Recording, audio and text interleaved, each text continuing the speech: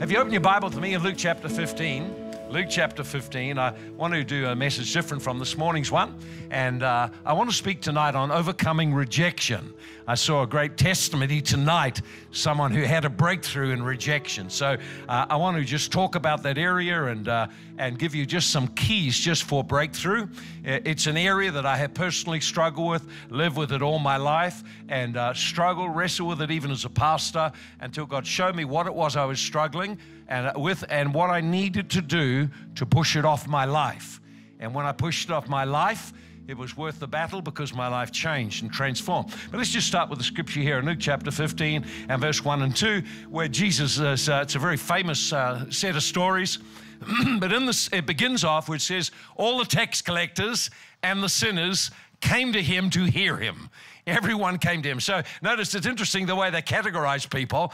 In Jesus' day, the low people, the really bad ones, were the tax collectors. They were considered the lowest, the most shamed people in the community because they were Jews who worked for the Romans and took the taxes and creamed extra off the top. So they were considered. So if you ask who's the worst people in our community, oh, that's the tax collectors. Everyone else just lumped in a bundle of sinners. And so that meant gay people and prostitutes and addicts and all the other things that were part of society, all just there labeled as just sinners. And it says, all the tax collectors and the sinners came to him to hear him.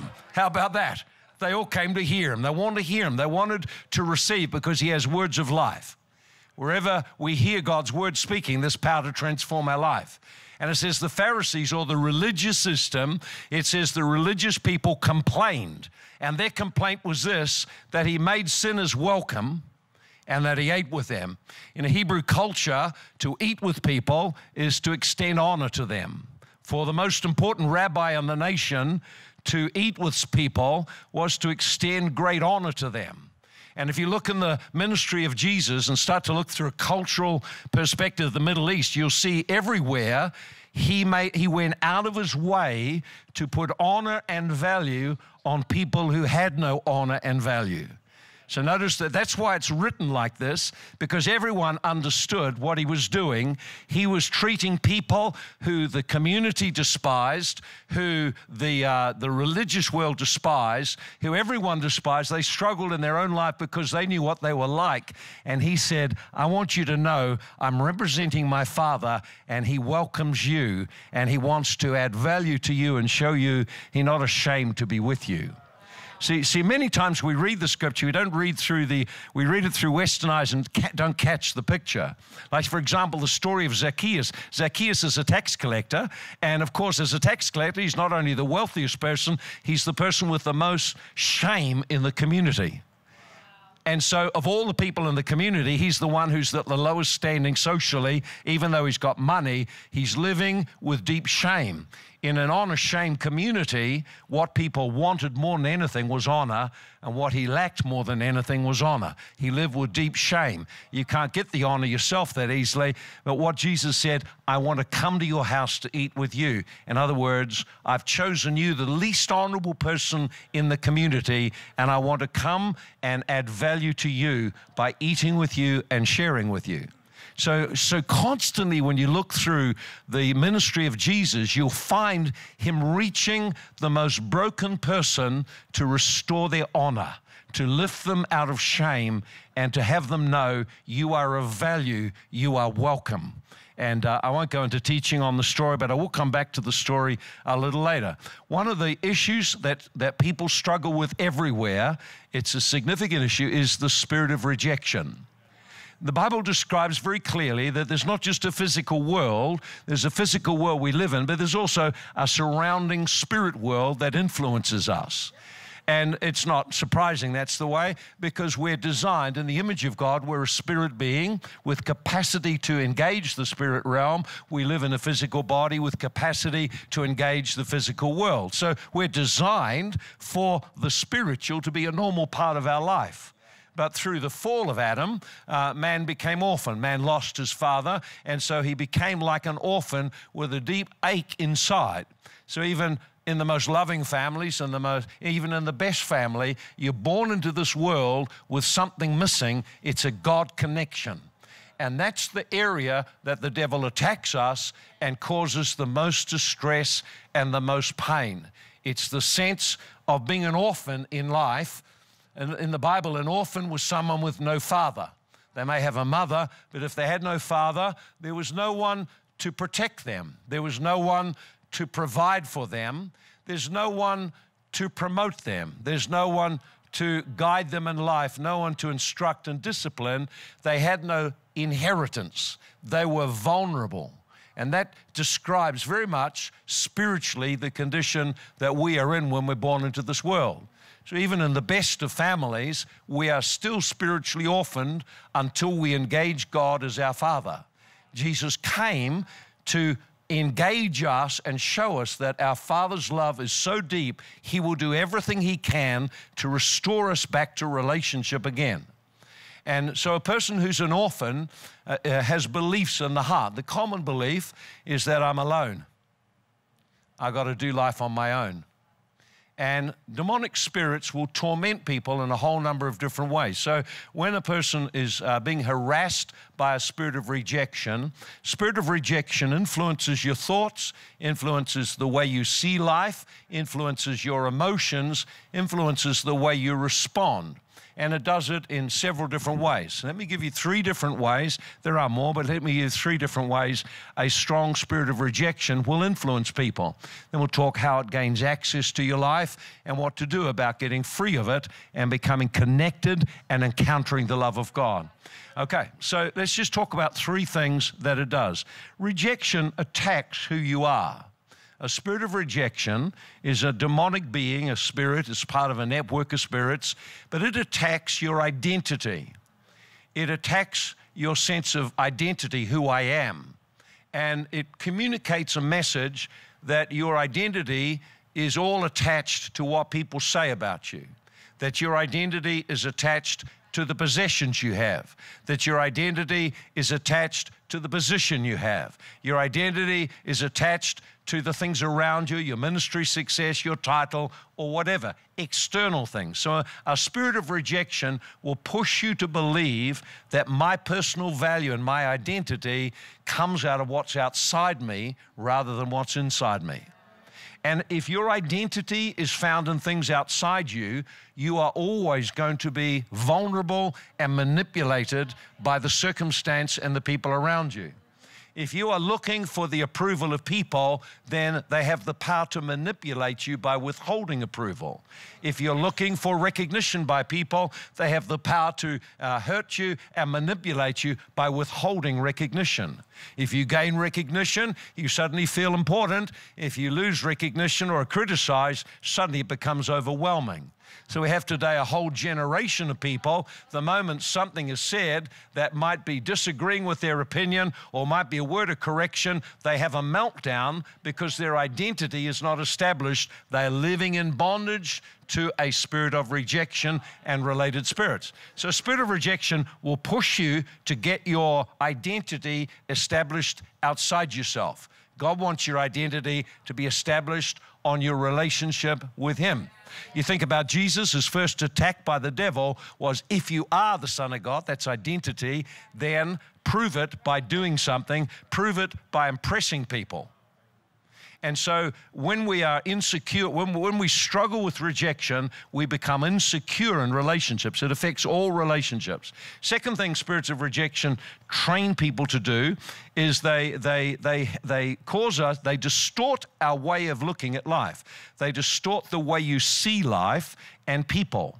So a spirit of rejection, when it comes around your life, and it begins to attack you, you'll find the way you look at people and interpret life changes. We interpret life not through our eyes or our mind, we interpret through our heart.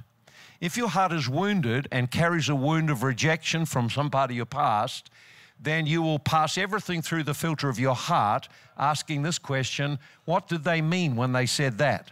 And your heart will reply, they don't like me, they don't want me.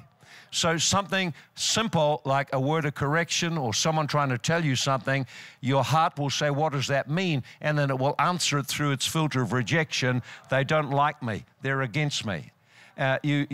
someone is given praise or someone is honored, and what does your heart say? It struggles straight away. It says, well, I should have that. That should be happening to me. And then we feel depressed and we can't rejoice in what other people are doing. So a spirit of rejection will work on the wounds of rejection in our heart to cause us to misinterpret life and misinterpret people. A third thing a spirit of rejection will do will hinder your ability to receive from God. It will do all it can to stop you receiving from God. Let me show you how and give you an example. Everything we receive from God comes by faith. I must believe that God will do what He says He'll do. So it's by faith we receive everything. In other words, and faith is in the heart. With the heart, man believes. So anything I want to receive from God, even an encounter with God, I must believe that He wants to do this and reach out and believe He'll do it for me. Rejection will allow you to believe God will do it for people, but not for you. You are the exception. This is for everyone else but you. It will actually literally, a spirit of rejection will couple with the spirit of unbelief to hinder you being able to move forward and believe God in finance, in your personal life, in even receiving from God. So I had an example, one of the classic examples. I had many like it, but I'll give at least one. I was in a meeting, a very big Chinese meeting in Taiwan, and we had a great move of God and prayed for hundreds and hundreds of people, and I'm just on my way out, and as I'm on my way out, the Chinese lady jumps in front of me. Pastor, pray for me. And I'm thinking, oh, I'm thinking I can't get around her. She's in the way. We're the deacons. They're not taking any notice. They're just, I'm on my own here. And so I'm in, and there's a lot of dialogue goes on in my head in just a moment. At first, I'm tired. I just want to go home. And I know to pray for her, I can't just pray for her. I got to teach her or at least instruct her how to receive. And so while I'm thinking all that, she adds to her story.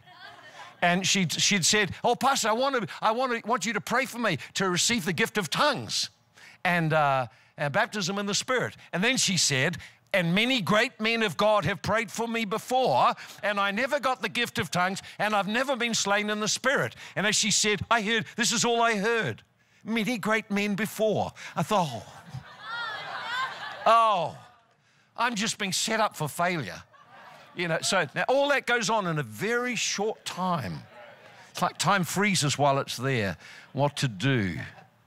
What to do? Anyway, I said, God, you just got to help me. And the Lord gave me a word of wisdom. I said, this is what I said to her. And what happened was just extraordinary. And I said to her, well, I want to first of all honor you that you've come up again after having so many disappointments by so many people and risking disappointment again, you have come asking God to do something. I said, I want to honor you for your perseverance. I said, that shows me that you are hungry for God's touch in your life.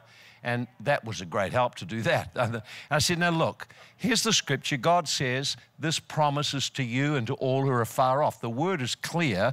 The gift is for you. You have come asking for the gift. God wants you to have the gift, but every time there's been prayer, you've never received. So I said, I believe there's a block to you receiving. God wants, you want, but nothing's happening. Something must be hindering. So I said, instead of me praying, why don't we ask the Lord, what is the block? And if we remove the block, then we'll see what God does. Because I knew if I just prayed, I'd just be another one on the list of the great men of God, and they're not so great. They all didn't do it, So there it was. So anyway, I said, Lord, you've got to help me now. I said, oh, you had an issue with your father, didn't you? She said, yes. I said, you were deeply wounded because he abandoned you. She said, yes. And I said, because of the unforgiveness in your heart, you are locked into being rejected. And with the rejection has come unbelief. No one would want to give me anything. So I said, when you're approaching God, you're approaching through the filter of your heart's being rejected. And so even though you're asking and wanting, in your heart you don't really believe you'll receive. You are in agreement with the spirit of unbelief. and a spirit of rejection. I said, I want you to do this very simply. I said, I want you simply just to be willing to forgive your dad, and I'll lead you in a simple prayer. I want you to do two things: forgive your father, and I want you to break your agreement with those two spirits. Because spirits fill our mind with thoughts, and they become so common, they become our thoughts. We think they're our thoughts. It doesn't occur to us, maybe it's not from me, maybe it's from outside me, or maybe I've now come into agreement with it, so I'm now listening, and a spirit is training me how to respond to life. So anyway, I prayed. This is the prayer. This is how simple it was. I just led her in a prayer. Lord, my heart is hurt because of my father. I forgive my father, and I break my agreement with rejection and unbelief. That was it. Very simple. Doesn't have to be complex. She was hungry and keen. She did it just like that. I put my hand on her head. I said, in Jesus' name, I break the agreement with rejection and unbelief.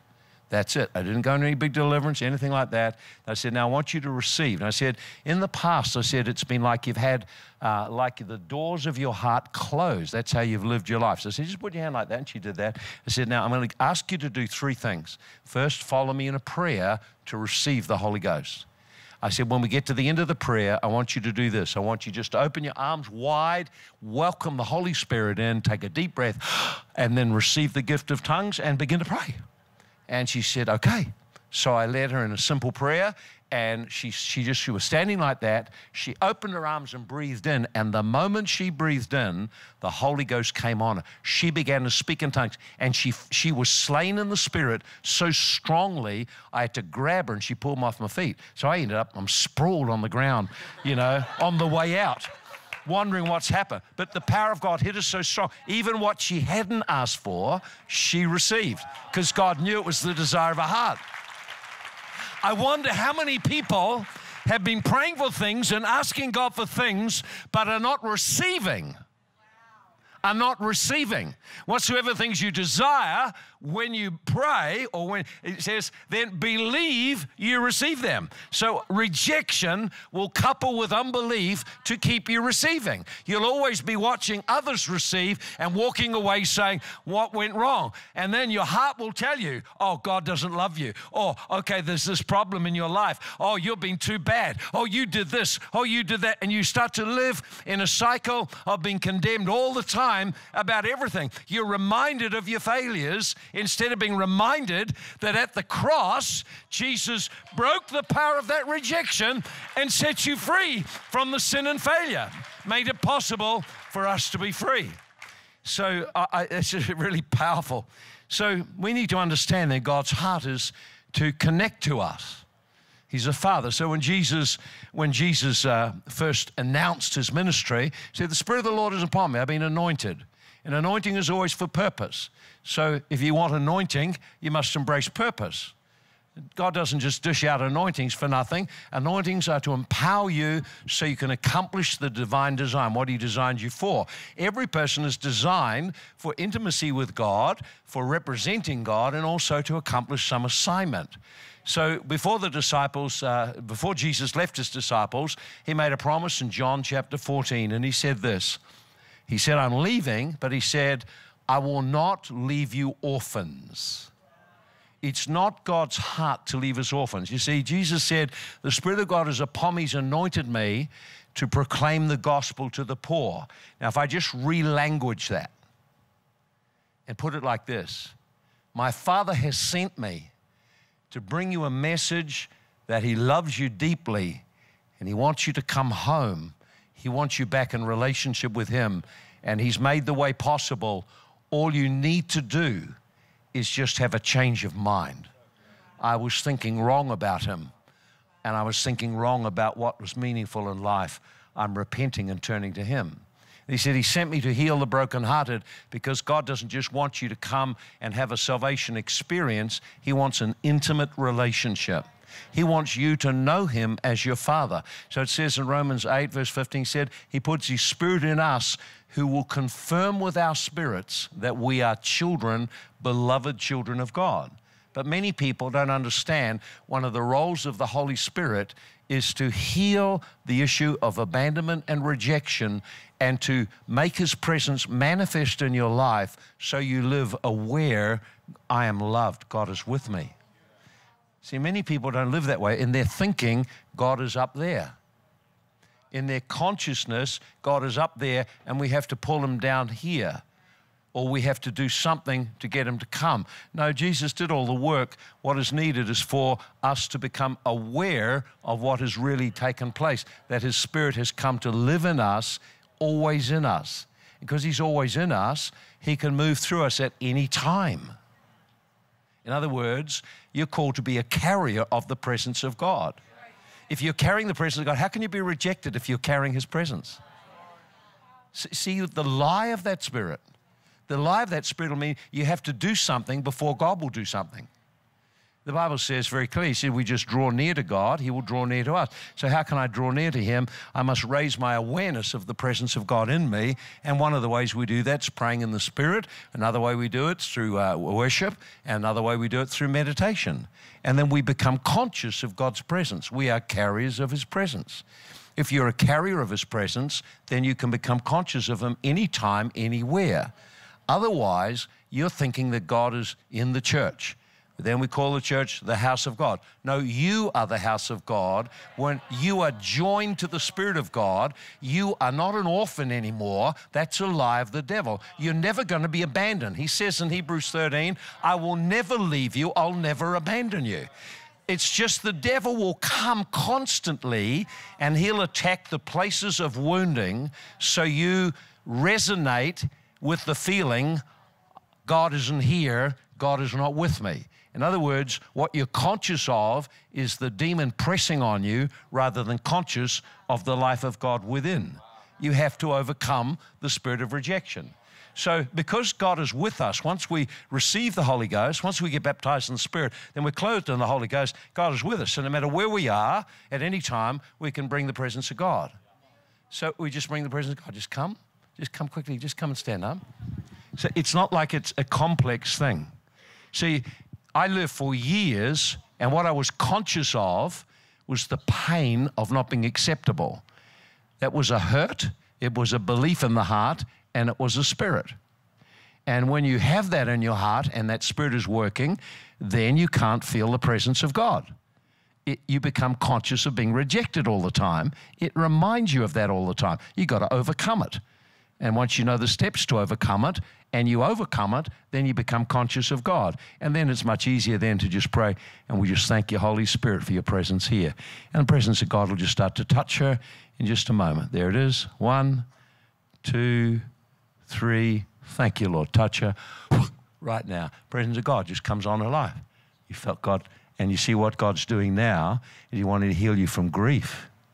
You're carrying grief in your life. And the grief is a big disappointment in a relationship that was very important to you.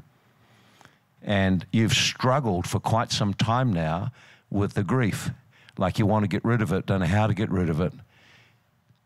And God wants you to know He loves you. He hasn't abandoned you. Not something wrong with you. You've lived with words of disapproval. You've lived with words spoken over your life that cause you to believe a lie that I'm not valuable. There's something wrong with me. God wants you to know in His eyes, you're a daughter of honor. You are deeply committed to Him. You have sacrificed so many things to walk with Him. You've suffered because family have rejected your walk and have raised pressure against you because you've decided to follow the Lord and not followed a religious tradition. And the Lord wants you to know He honors you. He's going to do some things in your life in this coming season. He's going to promote you. He's going to cause you to gain a breakthrough in your life well beyond what you've ever had before. He loves you deeply. He's seen how when pressure came to press you to change your decision to be part of this house, you resisted that pressure, even though you suffered because of it. And God sees those things, And He's going to touch your life in a very powerful way. He's going to cause you to be a person who is not just involved in the serving around the teams, making things happen, working all those kind of things. He's going to use you to minister to brokenhearted people, because that's where your passion really lies. You've got a passion for kids from broken homes. You've got a passion for street kids. You've got a passion for the people out there who never had any hope in life. And God's called you to minister to them. And so He's just taken you through a season in your life right now where He's preparing you for that ministry. And next year, you'll launch out into that ministry. You're going to find your whole ministry, your assignment will start to shift in the coming year. And before now and then, you're going to start to have some experiences with God. You're going to start to read and be drawn to stuff on deliverance and healing. You've already started it. You already have. You've started it. I can see you've started, and now it's starting to grip you, and you're thinking, oh, man, I want to do that. And God's going to do that. I want to lay hands on you now. I want to release what's on my life over you. Father, in Jesus' name, I come against the spirit of grief and rejection. I take authority over that root of rejection from your family of origin, from right back to the stage when you were conceived. I command that spirit of rejection loose. Thank you, Lord. We just release your presence. So we're carriers of the presence. We carry the presence. We carry the presence. And so it's not difficult to work with the Holy Spirit when you start to become conscious you carry His presence. Our problem is rejection robs us of that awareness and keeps reminding us of where we've failed or where we're lacking and where we're struggling. It keeps us locked to the other side of the cross. And so we need to see how to get free of it. So let me just, before I just share some keys out of it. So how is it we get wounded like this? How do you get wounded by rejection? What is this rejection thing? Essentially, the core of it is a sense of being separated and alone, of not being acceptable in some way. And so rejection is several things. Number one, it is a spirit. It's a spirit that torments along with other spirits that work with it. Number two, it's a wound that takes place when we encounter with people being rejected. Being rejected, not included, being excluded for some reason or another is extremely painful. It hurts us. No way you can say you're not hurt. It hurts. Jesus, therefore, he experienced rejection so He could bring freedom to us from it. He has done the work for us to experience acceptance and learn how to live free inside from worrying what people think. So rejection is a spirit. Rejection is a wound we have when we're hurt by people. Rejection is also a belief you have in the heart about yourself. So it's a set of wrong beliefs. So rejection then is not just some simple thing. It's usually a group of spirits working together. They work on a place we're wounded in our heart. They work to stir and activate and plant wrong beliefs in the wounded heart, like putting an infection in a wound. And then they manipulate those beliefs constantly so you stay defeated. So where do people get wounded? Well, the wounds can happen so many different ways. They can happen in the womb. Frequently, people are rejected from the moment of conception. The person is a spirit being. They are aware whether they're welcome or not. From the very first moment, they're aware whether this pregnancy was a welcome pregnancy or unwelcome. See, they're aware if the mother has struggled or gone through trauma or gone through violent abuse during that season of the pregnancy. They're aware when the child, when they're first born, whether they're welcome or not. So we have prayed for children, we've prayed for adults, and they were rejected from the womb. Their pain has gone right back to the very point of conception. They've struggled with it all their life. It can be just in the family through a divorce and the child's left alone. A child doesn't see things like an adult does. A spirit of rejection will train them to think, Dad left because of me. There's something wrong with me. He doesn't want me. And so the dad's behavior may reinforce that belief until in the end, nobody really wants me. Something's wrong with me. I'm not accepted. It can be that there's a conflict in between the parents. Child lives in fear and tension, anxiety, and that creates a deep sense of rejection. If a parent is a controlling parent, they really watch over too closely, they give no freedom, or they don't act, they don't talk and engage the child's emotions and feelings and thoughts, and the child shut down from expressing those, they learn that nothing I do and think and feel and believe is going to count. I really don't count. I'm unacceptable. And so they learn to hide what they really think and feel and need. They hide their needs. Why? Because they're in agreement with the spirit of rejection. In communication, you are responsible to communicate what you think, what you feel, what you need, what you don't want. If you don't communicate that, how will someone know? So rejection undermines marriages and all relationships. It hinders us speaking out what we should be saying so the person understands where we're coming from. My job is to communicate what is inside me to you in a way you can understand it, not hope that you'll somehow pick the cues. Oh, don't go there. Okay, well, it's an issue. So if people have been abused, sexually abused, this creates huge traumas and rejection because they have been violated, their boundaries have been violated. A controlling person will violate your boundaries all the time. That's why you always feel rejected and then struggle with boundaries.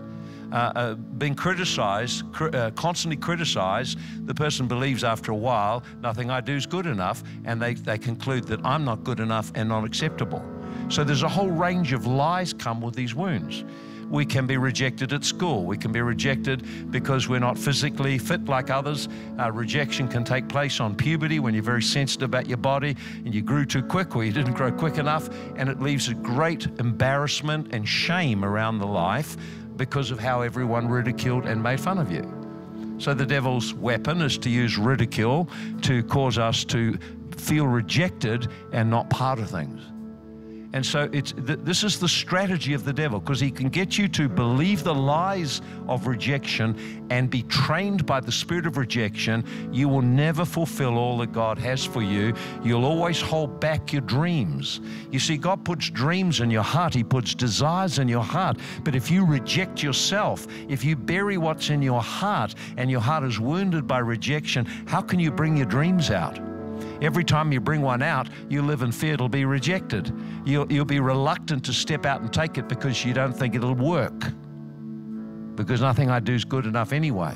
And so what happens is people become compliant and enter dysfunctional relationships or settle for less than they could be. This is a very, very painful issue. We can go through this rejections when there's family breakups, when there's betrayal in a relationship. It's one of the deepest forms of rejection you can experience, when someone you were in love with betrays you and is unfaithful. That is probably one of the deepest wounds that could ever take place. And it can take quite some time to get over. Not the forgiving part, that's okay, we can move to that. It's, can I trust again? Now, how will people treat me again? Even when people come into a room, the first thing they're looking for is the atmosphere here accepting of me? They're very sensitive to any disapproval of any kind. People are, they just feel it. They feel it straight away. You see, if you're judging someone, if you look and you pass a judgment on them, they can feel that. Acceptance is something that flows from our spirit. It's something that can be felt. That's why God wants to fill us with His love, set us free from the spirit of rejection, heal the wounds of rejection, so we're free to receive love and to give love. The Bible says the love of God, the love we receive from God, flows from our heart to touch others. But if your heart can't receive, you'll also use your relationships to try and barter to get what you need, and it never works. So there's so many different ways that we can be hurt. Even in churches, people can be deeply hurt by legalism. Legalism or religious spirit will tell you that unless you look this, do this, and don't do that, you can't be acceptable. That's why the religious leaders complained about Jesus. They're saying he's bucking the system. He's going against the system. We've got the system. These people aren't acceptable. And Jesus made them all welcome. He made everyone welcome. He didn't agree with their lifestyle. He said, I want you to know my Father loves you so deeply. He welcomes you in spite of your mess. He's not afraid of your mess. He can fix your mess. He wants to fix your mess. He just wants you to come home. There's no barrier to coming home except the one in your heart.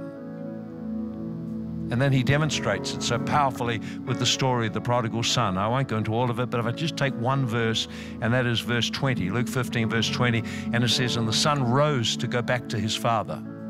You got to understand, he's been living with pigs. He's been feeding the pigs. He smells like the pigs. His clothes are in tatters. His life is a mess. He's in a place of shame. The community, if they see him, are all going to reject him. So he's got fear in his heart. And as he walks down, his one question, which is the question of a rejected person: will I be accepted or not? And he's trying to negotiate his way to be accepted. He doesn't even really believe his father will accept him. He's saying, listen, could you have me back so I can work for you and make some more money and get myself out of this mess? He's not even thinking like his father will accept him. He just knows that being with his father would be better off than where he was. He's coming to trade. Can I do a deal? And it says this, it's the most moving scripture to me in the whole Bible, one of them anyway, one of the most moving, because it's the revelation Jesus brings of what our Father is like. There are other revelations. People don't get what God's like. They have our concept of God, and we see him through the filter of a father, which is often not a very good filter because there's a lot of pain there. But when God spoke to Moses, God said, this is what I'm like. I'm the Lord God. I'm the eternal, self-existing Almighty One. Then he says, and I'm compassionate. I am moved by the plight of people and want to engage to help them. I am merciful, compassionate. I am gracious. I have the power to help you and lift you up and bring you out of the mess, and I want to do it. I am long-suffering. You can't get me angry easily by your messes and your failures. I am abounding in goodness or loving kindness and truth. I'm very careful to maintain loving kindness to people to demonstrate this is who I really am. I forgive iniquity, transgression, and sin. But even still, I'm still a God of justice. And so Jesus said, this is what Father's like. When he saw the young man coming to him, the Father was moved with compassion. See, when you see someone who's broken, you'll either judge them in your heart or you'll be moved with compassion. If there's rejection in your heart, you'll blame them and judge them. But if you've encountered the love of God and are free of rejection, you'll carry his heart, just compassion. You start to feel their pain. See, as I was ministering, I knew nothing about the situation. But as I ministered, I started to feel her heart and feel the pain, and then started to become aware of the longings. You see, that's how God's designed us to live.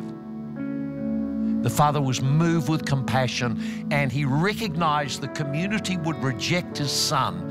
And so he did what no older person would do in the Middle East. He girded up his garments and he ran to him. And when he met him, he fell on him and hugged him and kissed him and restored him. That's our Father. That's what his acceptance looks like. Now, our thinking is, I've got to bargain to get it. I've got to do something to get it. But the Bible tells us very clearly, this is the truth, that at the cross, Jesus has made us accepted.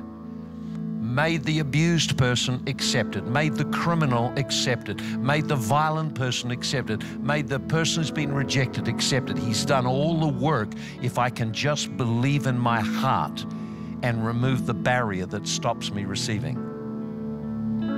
The Father ran to him and hugged him and immediately restored him into sonship. Put his ring on his hand, the ring of authority. Put his best robe, his own robe over him, and put shoes on him, symbolizing you're not a servant, you're my son, and I love you, and I'm not ashamed of you. And many people are struggling with shame. Sometimes it's religious shame, sometimes the shame of failure and defeat. But God says, no, I welcome you like you are. If you get involved in sexual sin, one of the biggest hassles, apart from the addictive and the spiritual side of it, is the shame. But this man smelt of pigs, and God put his arms around him and said, I love you.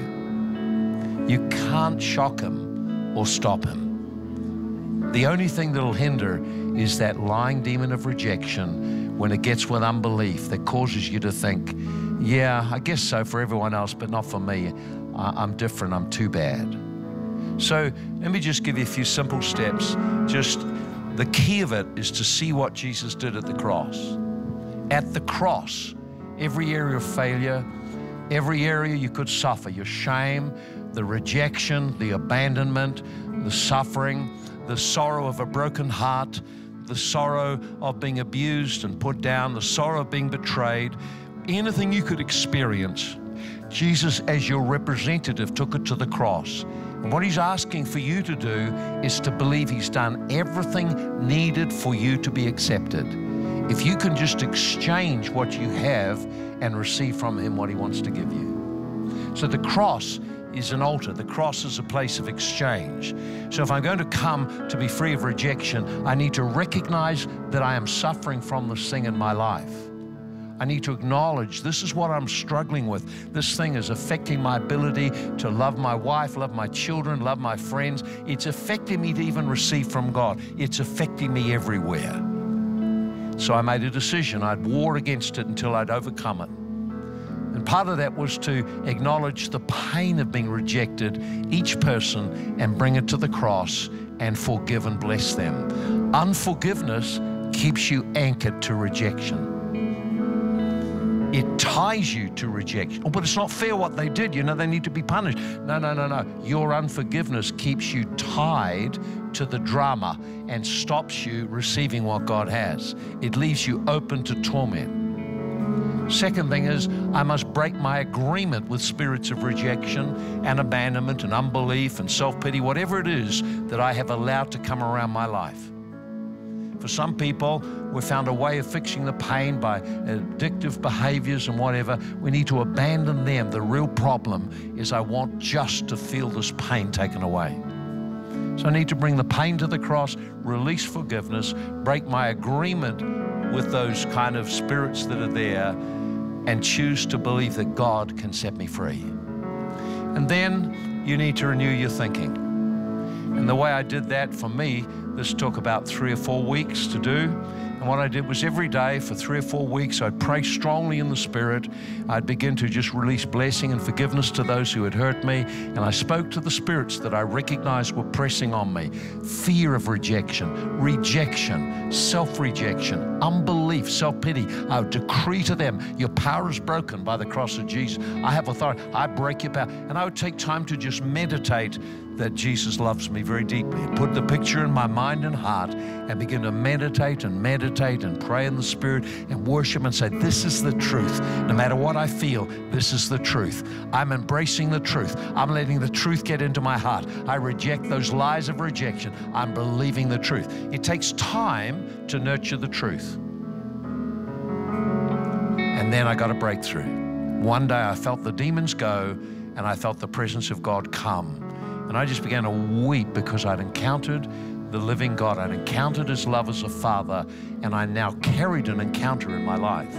Everywhere I went from that time on, I can bring the love of God.